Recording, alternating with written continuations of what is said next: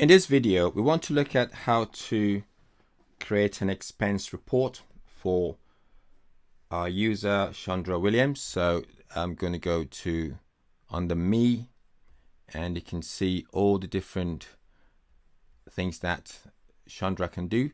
Now, just to take you through a little bit of this navigation, you have the navigation bar at the top, and that gives me a slightly different view of what we're used to. So if I click on me, you can see all the different areas. You can also see expenses here as well.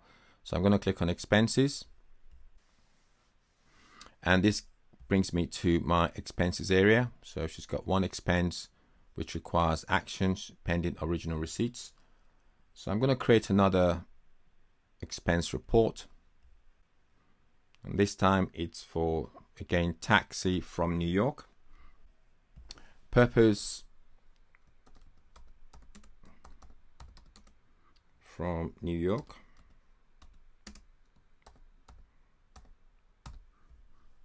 Taxi from New York.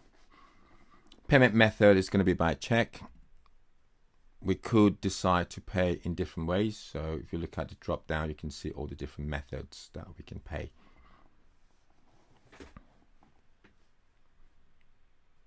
So we're going to add our expense item. Type will be taxi. US dollars 25. And I'm going to attach my receipt.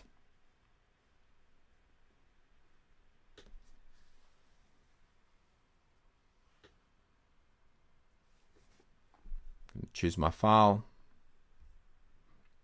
and my taxi receipt. Click on open. Give it a description.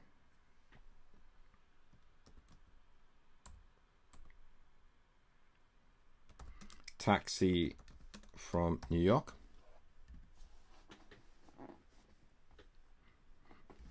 And I would say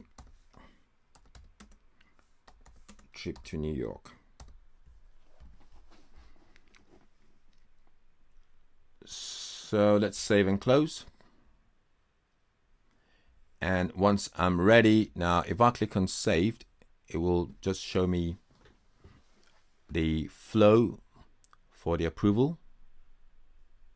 So you can see that this is going to go to Payables Supervisor Roger Bolton. So Roger Bolton is going to be approving my expense. So this is the approval workflow.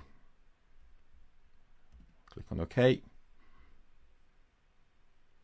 And I'm going to accept. And then the submit will be enabled. And I'm going to now click on submit. I can, if I want to, just view the expense.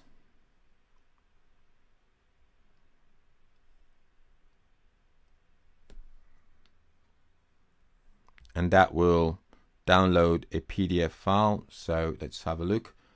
So this could be my proof that I've submitted my expense. And let's just click on OK. So that's me submitted the expense report. I'm going to make a note of the number because this may be useful in future when we start to look at the approvals flow. So that's my expense report. That's how to create my expense report.